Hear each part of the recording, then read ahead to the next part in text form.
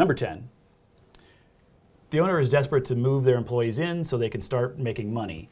But there is still some painting to be done. The kitchenette cabinets are not installed yet, and the carpet in 3 rooms has not yet been installed due to a back order.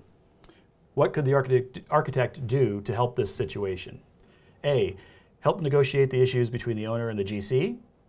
B, declare substantial completion. C, the schedule is the contractual prerogative of the GC. D, unless there are specific penalties listed in the contract, there is no recourse for the owner in this situation. So, in general, yes, the GC is responsible for the schedule. That's absolutely true.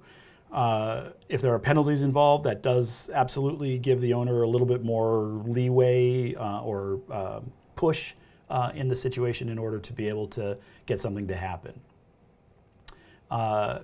You very well might get into the middle of negotiating between the owner and the GC to make it happen in a sort of reasonable and efficient way. But the probable best answer here is declare substantial completion.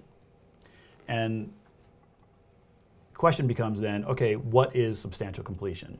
Well, substantial completion is this sort of odd little moment in the process that doesn't seem like that big a deal, but in fact, it's a huge deal from the sort of paperwork side of how the schedule works. It's a really important concept. So substantial completion is obviously when things are substantially complete. But what that technically means is things are complete enough, meaning it meets the code enough that an owner could move in. So it doesn't mean that things are done. It's not final completion. It means that it's not going to be a situation where if people moved in, the building would not meet the code. So, for example, if some of the walls weren't finished and they were fire-rated walls, well, that's part of the code. That's a part of the separations. Or a stairwell wasn't finished, or the handrails weren't in on the stairwell, or something. Those are all code issues, and it would not be part, like you would have to finish those things before you could declare substantial completion. But the 3 examples given here are there's some painting to be done, some kitchenette cabinets, some little kitchen cabinets in a conference room or something, and a couple of rooms don't have carpet. You could absolutely, if those are the only things that are left, you could absolutely declare substantial completion, and then the owners could move their people in. And it's like I said, an important moment, and you, the architect, actually declares substantial completion. You actually say to the inspectors, we believe we're at substantial completion. The inspectors will take a look. If there are inspectors who will do that, like not everywhere in the country has that, but the inspectors, if there are there, will take a look and will agree with you or not agree with you. And then it is now substantially complete, at which point it means it's occupiable. You might get partial substantial completion, like maybe half the building is occupiable, but the other half isn't yet, or the first floor is occupiable, but the second floor isn't, something like that. But the idea of substantial completion is it's complete enough that it meets enough of the code issues that it's going to be safe for people to move in. It doesn't mean it's necessarily a good idea for people to move in. They're still painting.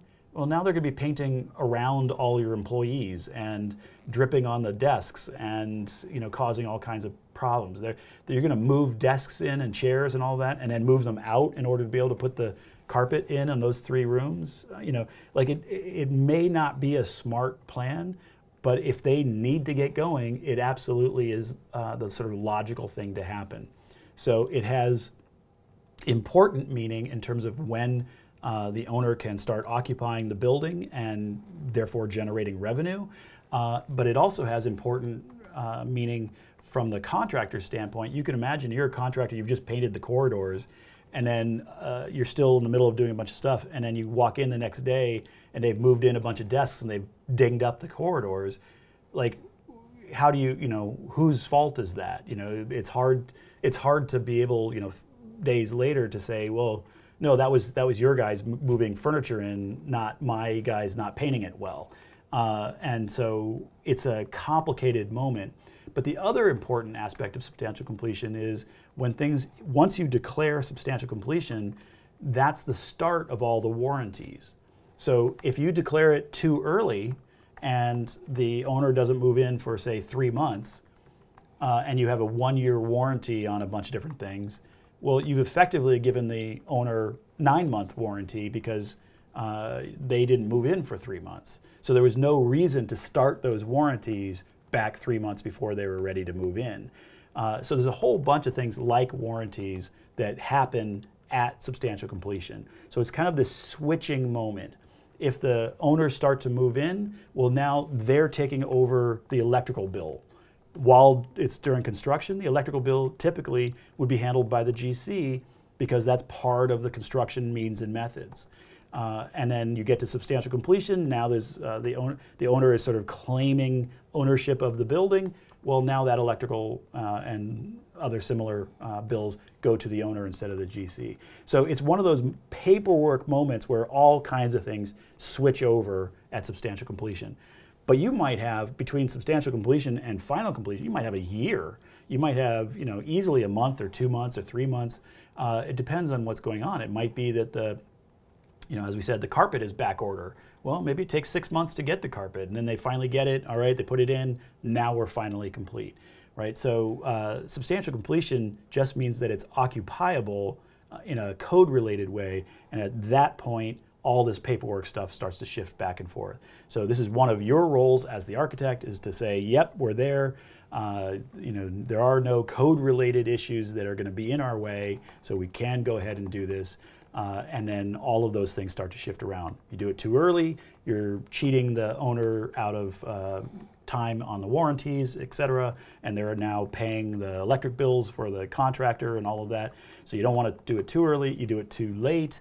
Well, then the owner's not generating economic activity out of the building, and they're losing money. So it's a nuanced idea about when that moment should happen, and it's kind of an interesting one. It's worth sort of checking out.